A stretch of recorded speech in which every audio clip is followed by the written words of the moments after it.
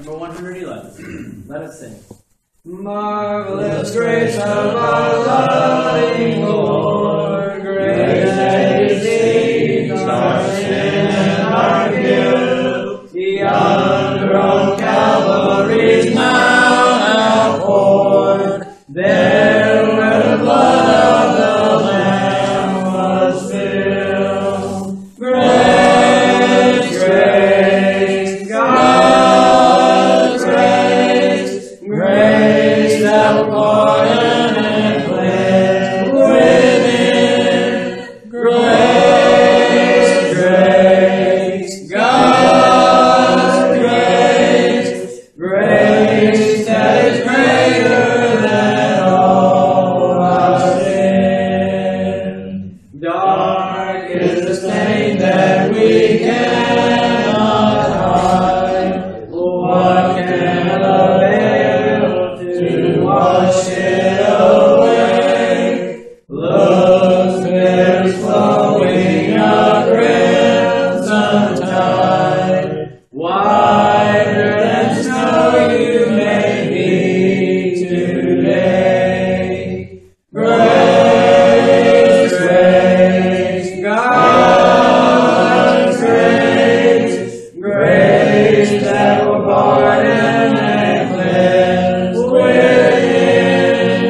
Grace, grace, God's grace, grace that is greater than all our sin. Marvelous and matchless grace, freely bestowed on all who believe. You that are longing to see His face, will you this moment His grace receive? Grace, grace, God's grace, grace that will pardon and cleanse within. Grace, grace, God's grace, grace that is greater than all our sin.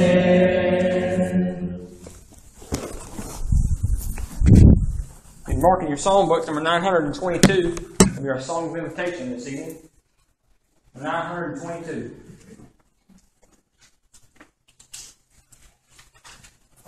Now turn number 736. It'll be a song for the lesson, number 736. To Christ be true. Let's sing. To Christ be true. Let's be true, His banner be unfurled, and born alone still is secure the conquest of the world. To Christ the Lord be true, for He will ever go with you and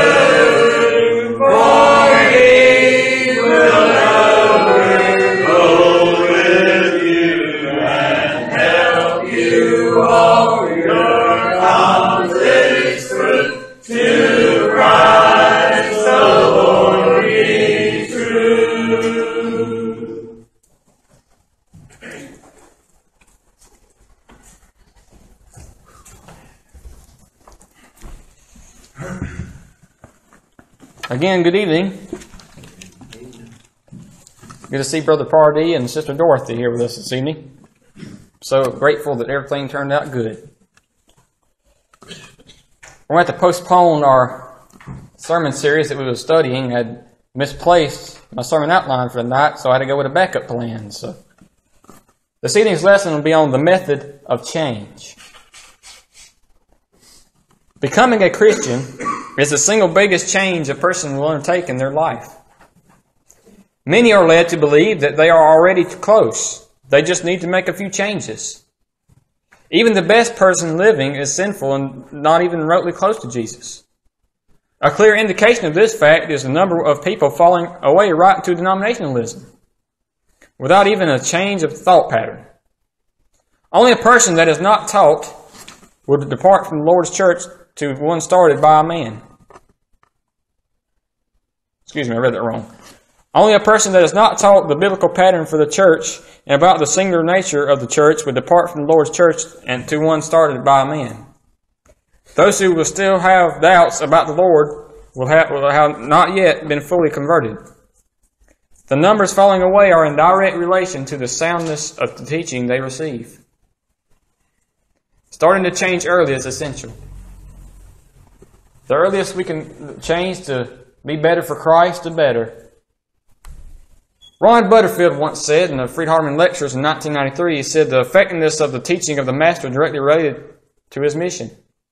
He had a clear and realistic view of what he was about and never strayed from his pursuit. He had a cross to conquer and disciples to train. His methods included modeling, mentoring, and mission-mindedness. The first thing we have to do to change is that we have to have a change of mind, a total cleaning out of the mind. In 1 Corinthians chapter 2, verse 16,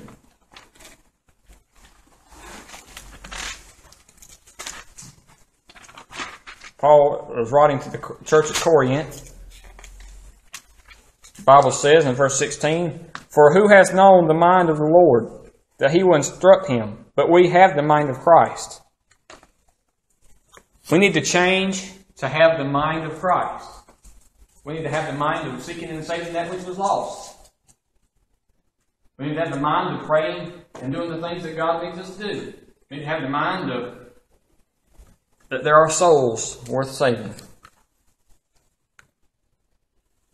You need to clean all the sin out of your mind. Clean all the things other than Jesus, other than what is worthy. Take everything that you know is unscriptural out of your mind. Because if you put garbage in, you will get garbage out. Error taught by respected people is the hardest to let go. And this is a problem we see all over the world. Tradition. You know, sometimes we see people that say, I've got my own church I go to, and one of the reasons why is because maybe their mom and dads went to that church. They follow what their family's done. Maybe they've heard about this great man, how he claims he's a preacher of God, and yet he's teaching things that's unscriptural. Just because you put on a suit doesn't mean you're worthy. Just because I put on a suit doesn't make the message any better. It's not the way the person is dressed or how the person seems to be. It's the message that he speaks. In Matthew chapter 5, verses 43 through 45, error learned. "You have heard that it was said," speaking of the old prophets, and "you've heard it was said, you shall love your neighbor and hate your enemy. But I say to you, love your enemies and pray for those who persecute you, so that you may be sons of your Father who is in heaven. For he causes his sun to rise on the evil and on the good, and sends rain on the righteous and the unrighteous." Error learned. You know, the people that he was talking to, this is part of his Sermon on the Mount. It said, you have heard it was said of old, you shall love your neighbor but hate your enemy. But I say to you, love your enemy and pray for those that persecute you. In other words, Jesus said, that's what the way it was of old. But I say to you to love your enemy. Pray for those that persecute you. Why do you suppose Jesus said that? What was Jesus' mission? To seek and to save that which was lost. What should be our mission? To seek and to save that which was lost. And to edify and build up the church. And remain faithful. Context, context, context. Romans chapter 10, verse 2.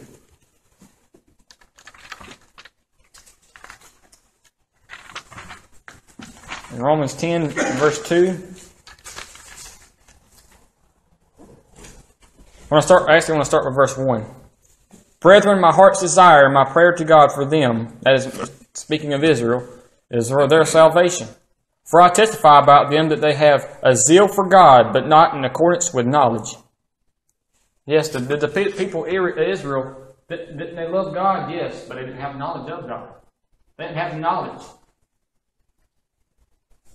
We have a lot of, when we are having Bible studies with maybe a person who's strayed away, maybe a person that's lost.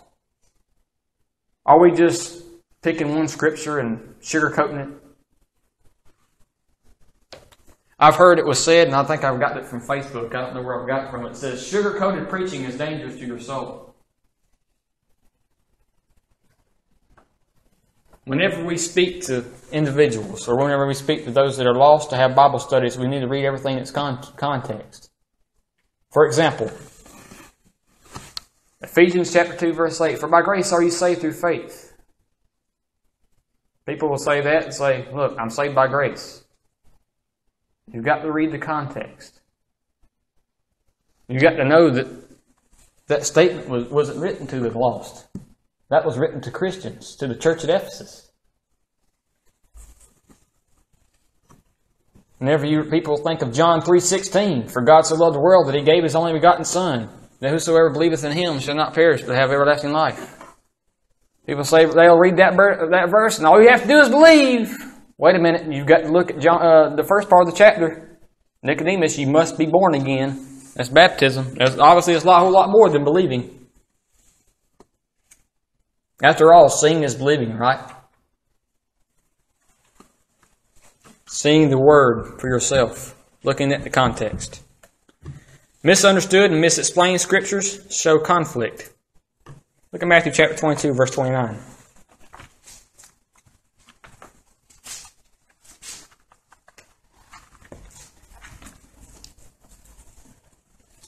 But Jesus answered and said to them, you are mistaken, not understanding the Scriptures nor the power of God. Now in this context, let's not just take the Scripture alone. In this context, Jesus is answering the Sadducees. If you look at verse 23, it says, on that day some Sadducees who say there is no resurrection came to Jesus and questioned Him. Asking, teacher, Moses said, if a man dies having no children, his brother as next of kin shall marry his wife and raise up children for his brother. Now there were 7 brothers with us, and the first married and died, and having no children, led his wife to his brother. And also the second and third down to the 7th. Last of all, the woman died. In the resurrection, therefore, whose wife of the 7 will she be? For they all had married her. Jesus answered and said to them, you are mistaken, not understanding the Scriptures nor the power of God. Misunderstood and misexplained Scriptures show conflict. The Sadducees showed that example. They misunderstood the context of that passage. We cannot misunderstand the passage. If you have trouble misunderstanding something, ask, read, study.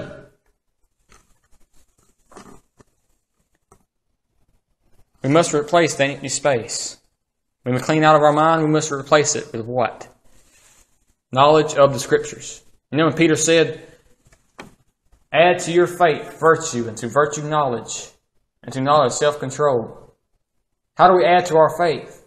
By studying God's Word. A filter is now in place. test the spirits. 1 John chapter 4, verse 1. John writes, Beloved, do not believe every spirit, but test the spirits to see whether they are from God, because many false prophets have gone out into the world. Verse 2, By this you know the Spirit of God. Every spirit that confesses that Jesus Christ has come in the flesh is from God. And every spirit that does not confess Jesus is not from God. This is the spirit of the Antichrist, of which you have heard that is coming and now is already in the world. Do not believe every spirit. What is that? What does John say about? Why is John saying that? Because there are false teachers out in this world, isn't there? A lot. Sadly, it's a lot. Whenever a man of God or a person steps in this pulpit and preaches the message of God, we should test them. How do we test them? By looking at the Scriptures along with the speaker. By looking at the Scriptures yourself. By listening to what the speaker is saying. By listening to what the preacher is saying. It doesn't matter if I'm standing up here, or Brother Jerry is preaching, or Brother Roger Leonard's preaching, or Brother Bill Ward's preaching. It doesn't matter who's preaching. Is the message being taught? It's the preacher preaching the truth. We can find out by looking at the Scripture, following along with him. You know, I once heard a sermon, and the whole time, not one Scripture was mentioned. Not one.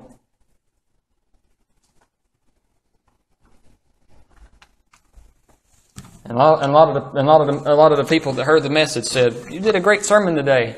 I thought, He didn't mention one verse. No, not one. What a sad, sad thing. Men proclaiming to be preachers of God. Men claiming to be men of God, and yet they're preaching wickedness. Preaching this.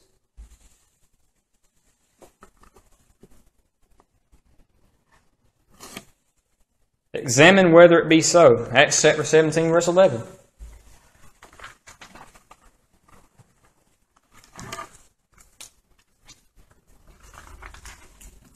Now these were more noble-minded than those in Thessalonica, for they received the word with great eagerness, examining the Scriptures daily to see whether these things were so. Examine the Scriptures.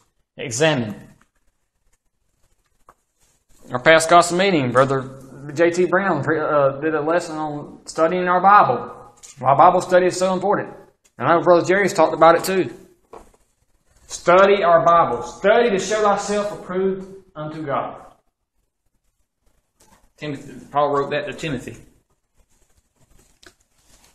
Study plus work equals growth. Equals growth. You will grow.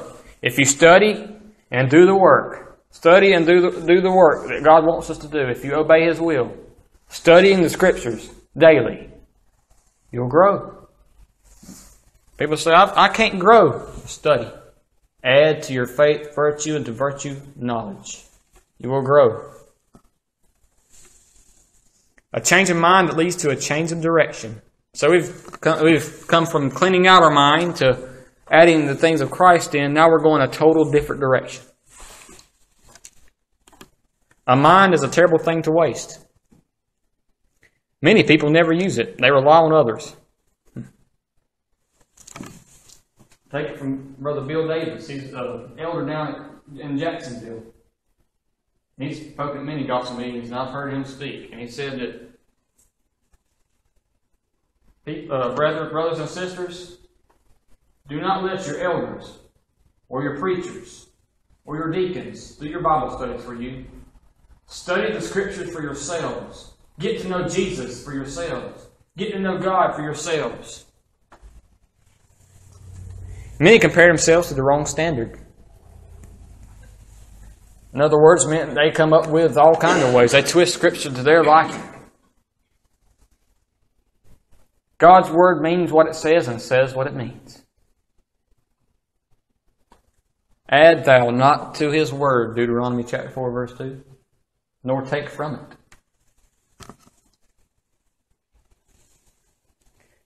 God seeks proper direction, not perfection.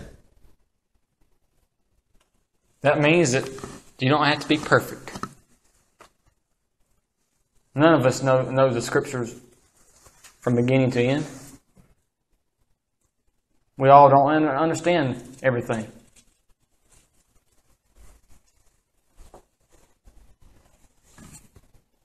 But He seeks. He knows your heart. He tries your heart. Jeremiah 17:10 or 10:17. I can't remember that verse. I, the Lord, search the heart. I try the reins. God knows our every thought. What's our motive? Is our motive to learn more of God, or is our motive just to be like the scribes and Pharisees and just try to trick people up? God knows our motives. The impossibility of a return trip. Hebrews chapter 10, verse 26. Brother Eddie read this a moment ago. Hebrews chapter 10, verse 26. For if we go on sinning willfully, after receiving the knowledge of the truth, there is no longer remains a sacrifice for sins. Wait a minute. I thought if you weren't saved, you're always saved. Nope. Again, why was the book of Hebrews written? For if we go on sinning willfully, after we receive the knowledge of the truth, after we have obeyed God's will, there no longer remains a sacrifice for sins. Which means if we go on and sin willfully, be of the world, you are separated from God.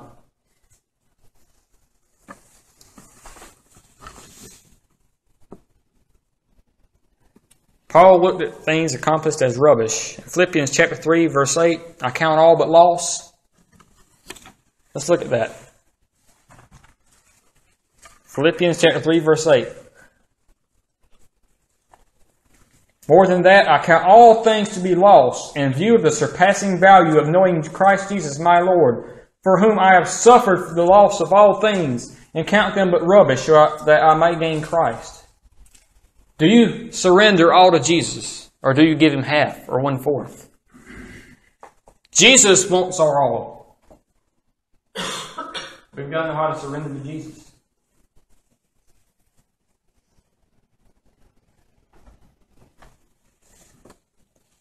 The narrow path has no U-turn policy. You can't make a U-turn.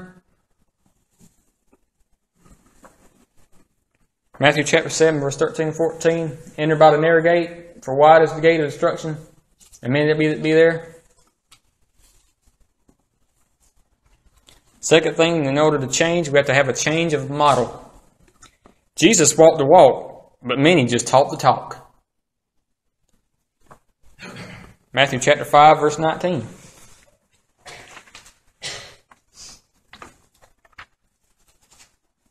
Some of you may be familiar with this passage.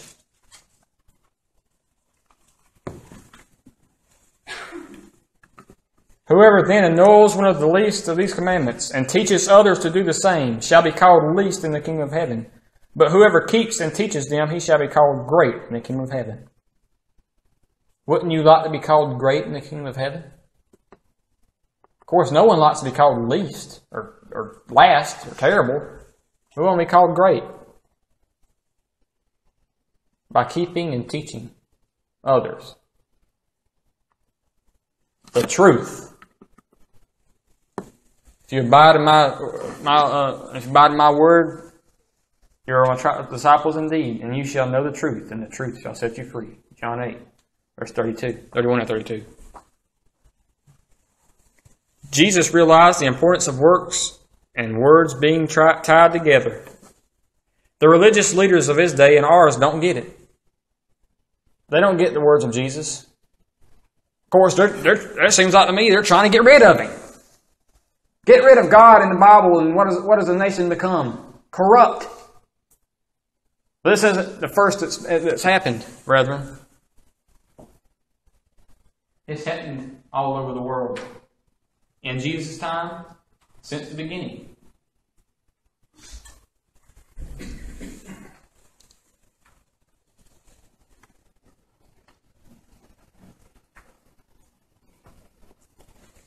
And Jesus, in Matthew chapter 23, He confronted those religious leaders, the scribes and the Pharisees. He did not play with them. He didn't come out and say, well, He didn't sugarcoat it.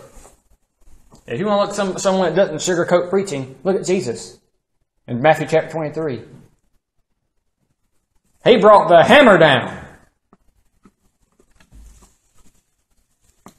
Traditions overpower inspiration. We don't need to preach according to traditions, but preach according to the Word. We don't need to teach according to traditions, but teach in order to the words. It may be a tradition to sing with instrumental music. That don't make it truth.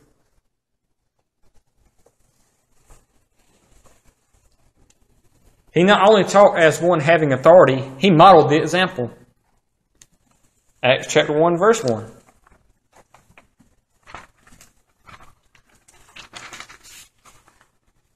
The first account I composed, Theophilus, about all that Jesus began to do and to teach, until the day when he was taken up to heaven, after he had by the Holy Spirit given orders to the apostles whom he had chosen.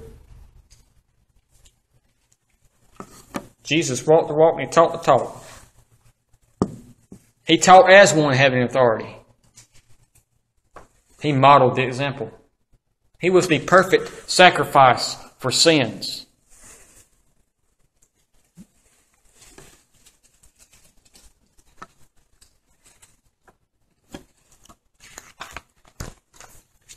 In order for people to follow into leadership, spiritual maturity, today we must lead by the divine pattern.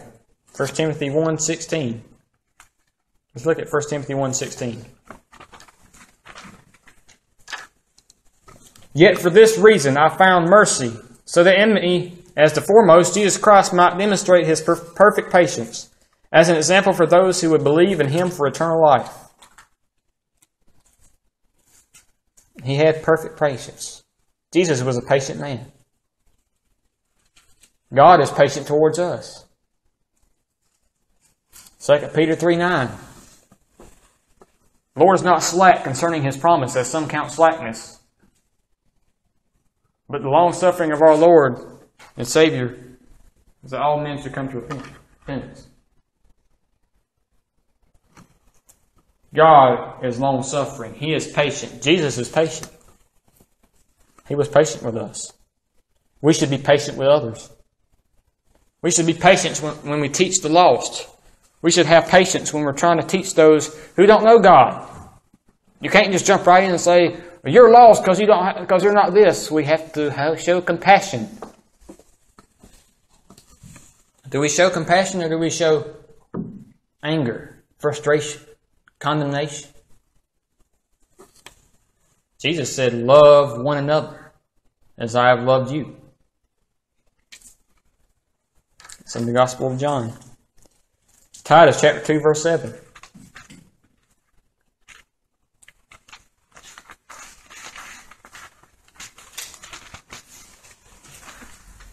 In Titus chapter 2, verse 7, the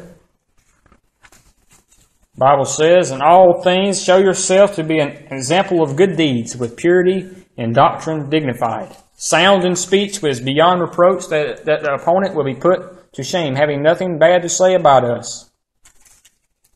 Are you ready to give an answer to those that question us?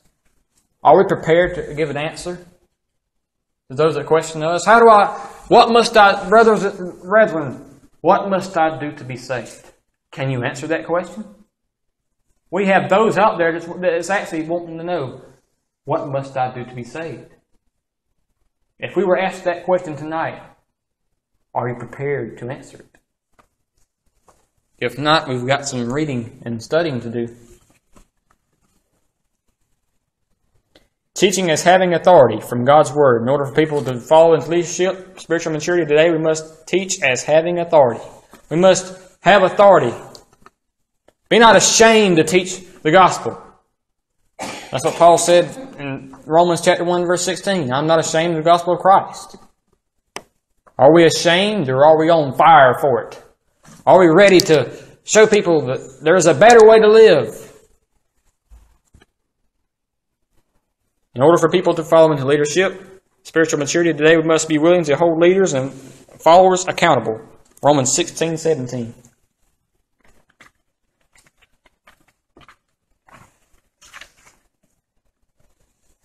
Now I urge you, brethren, keep your eye on those who cause dissensions and hindrances contrary to the teaching which you learned, and turn away from them.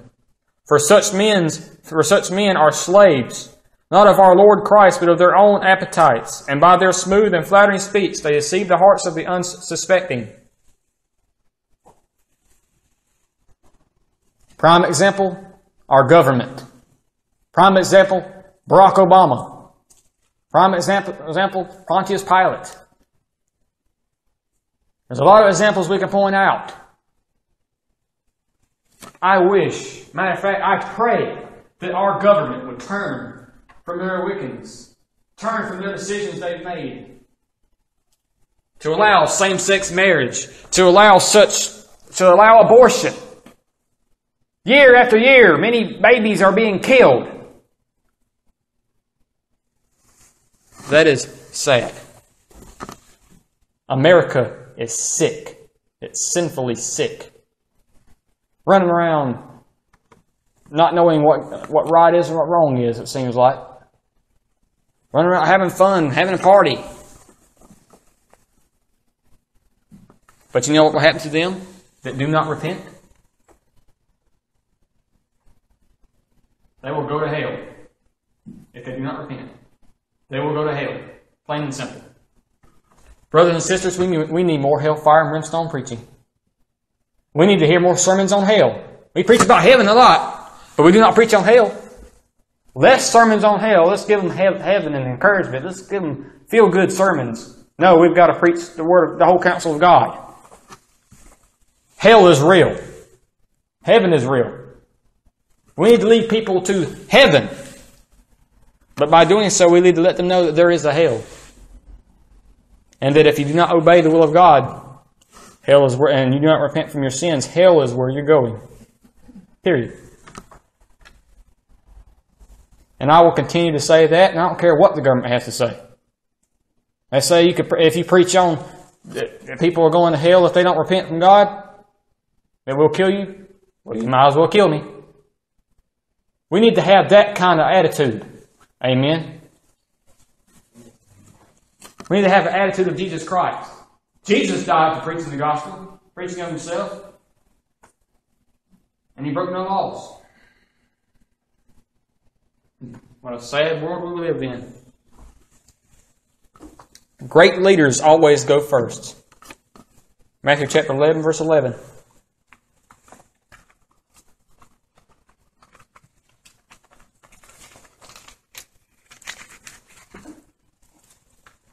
Truly I say to you, among those born of women, there has not been arisen anyone greater than John the Baptist. Yet the one who is least in the kingdom of heaven is greater than he. Talking of servants. Are we servants of God or are we slaves of sin? Do we serve God or are we lukewarm? Where are you sitting? Where do you stand? Jesus taught in their cities. And we see that all throughout the Gospels of Matthew, Mark, Luke, and John. He would demonstrate proper personal work among their friends. He never asked them or us to do something he was not willing to do. Matthew 28, 19 and 20. Let's look at Matthew 28, 19 through 20.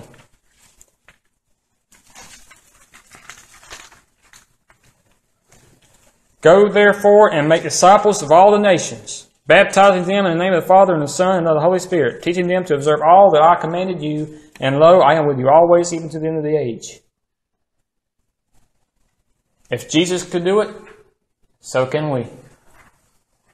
We have no excuse. God became flesh in a human body, walking and teaching those, seeking and save those which was lost. He had the courage. He was willing to die, and many of the apostles did. Do you have that type of attitude?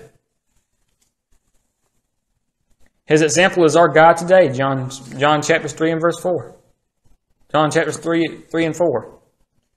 There's a conversion with Nicodemus in John chapter 3. Let's look at John chapter 3 for one moment. I'm not going to go into specific detail about John chapter 3, but I do want to look at it for a moment.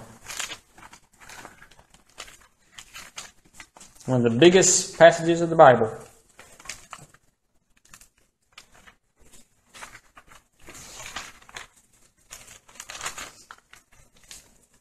Now there was a man of the Pharisees named Nicodemus, a ruler of the Jews. This man came to Jesus by night and said to him, Rabbi, we know that you have come from God as a teacher, for no one can do these signs that you do unless God is with him. Jesus answered and said to him, Truly, truly, I say to you, unless one is born again, he cannot see the kingdom of God. Nicodemus said to him, How can a man be born when he is old? He cannot enter a second time in his mother's womb and be born, can he? But Jesus answered, Truly, truly, I say to you, unless one is born of water and the Spirit, he cannot enter the kingdom of God.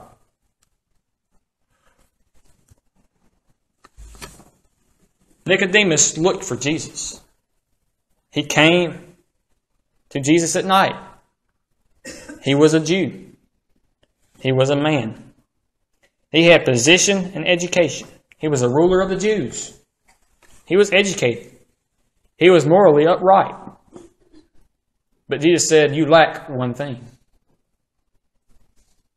You lack one thing. Unless one is born of the water and of the Spirit, he cannot see the kingdom of God.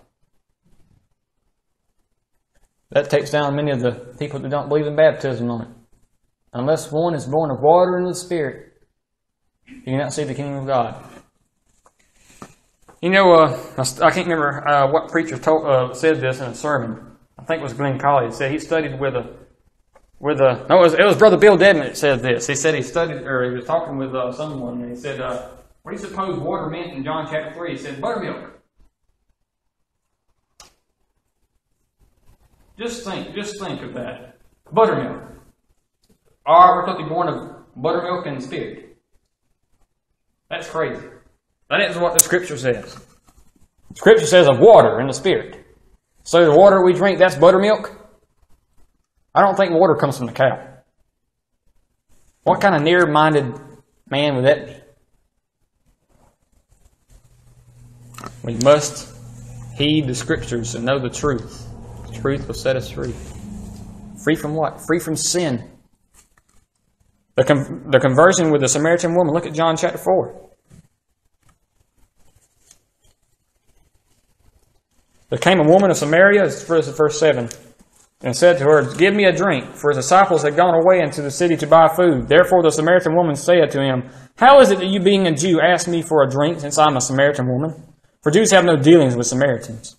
Jesus answered and said to her, If you do the gift of God, and who it is who says to you, Give me a drink, you would have asked him, and he would have given you living water.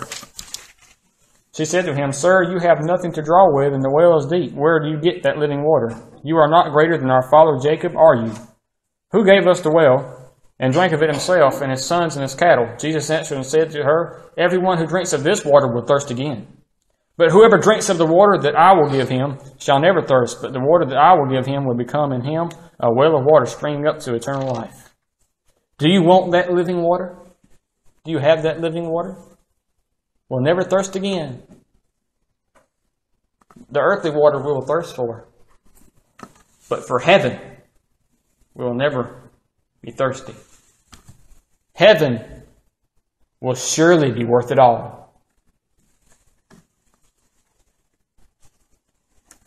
We see in the conversion of the Samaritan woman that the Samaritan woman was not looking for Jesus.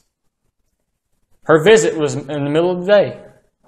She was a Samaritan. She was a woman. She was nobody. She was just a Samaritan woman. She was living in sin. And Jesus pointed that out. Remember Jesus told her to go call thy husband? And she said, Sir, I have no husband. She said, You are right, you have no husband, for the one you are with now is... let's see. For the one you have now...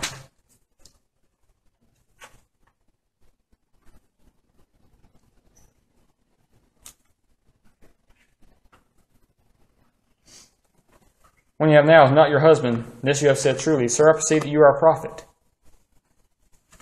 So now that she knows who Jesus was, she was a Samaritan. She was living in sin. Jesus was the master teacher because he taught every person that would listen. It doesn't matter what time of day, time of night, he was there to listen. Finally, we must have a change of mentor. Jesus was a perfect mentor, an experienced person in a company or educational institution who trains and counsels new employees or students. That's an example. Jesus provides the correct information to his disciples. Jesus used Scripture to teach and correct. When you look at Matthew chapter 4, you see it all in that chapter. Jesus provided knowledge through training. Matthew chapter 14, verses 22 and 23. He allowed experiences to build faith in his teaching. Matthew chapter 14, verses 32 and 33. Some would not follow his membership. Remember Judas? He betrayed him. He didn't follow him. He betrayed him. The rich young ruler in Matthew chapter 19 and Mark 10.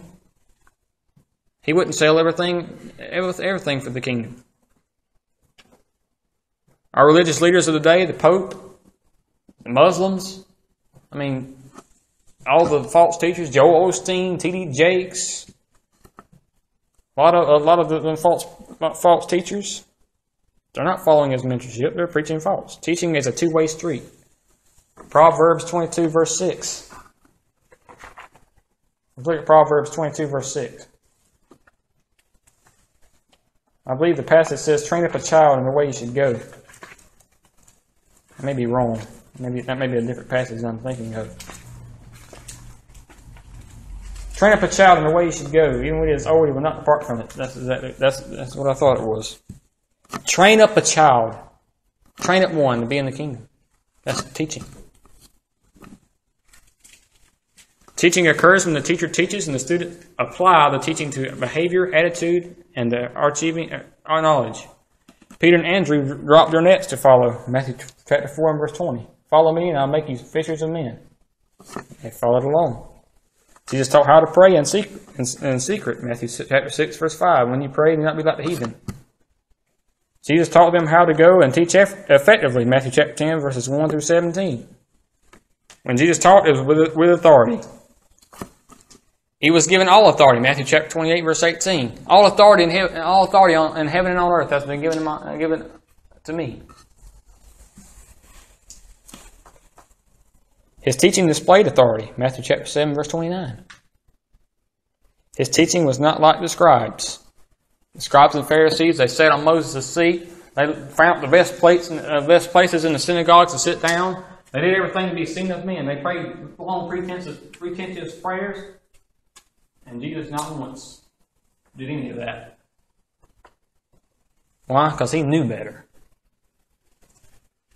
And if the Jews there, if the scribes and Pharisees would have read the Scripture and would truly understand what the Scripture said, they wouldn't have done it either.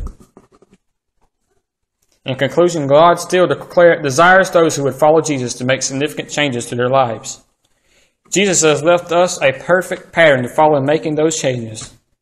Jesus, as the master teacher, taught there has to be a change in our mind, model, and mentor if we are trying to be pleasing to the Father. Unless we are willing to change and pattern our life after His, we cannot be His disciple.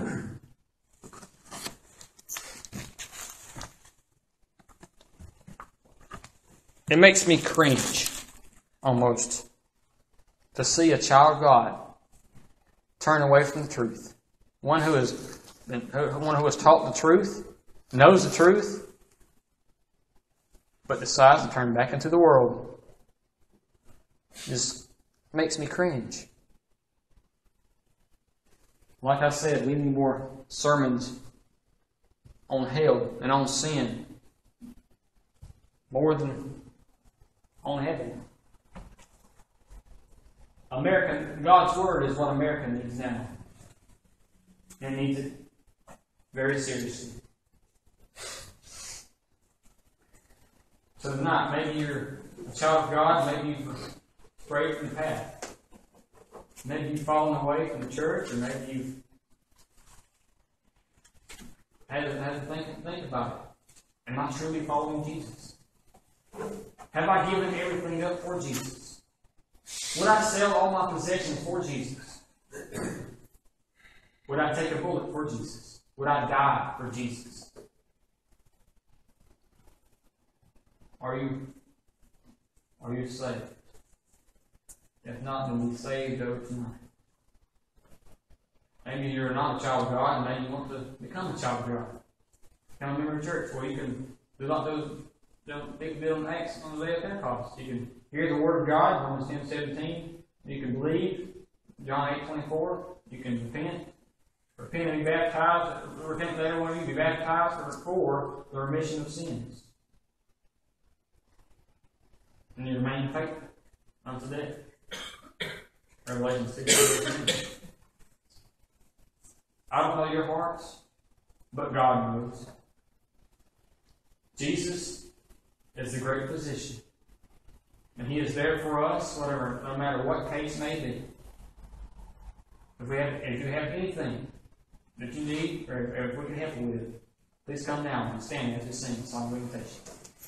I hear the Savior say, thy strength in His soul. Shout of weakness, watch and pray. Find in me thy all in all. Jesus made it all. All to Him I owe. Sin had left the crimson stain.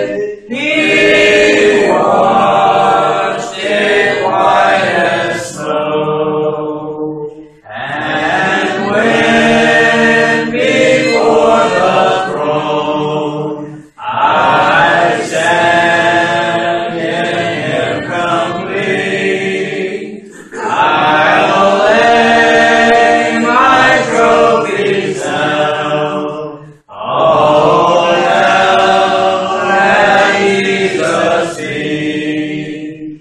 Jesus paid it all to Him I owe. Sin had left the crimson stain. He washed it white as snow.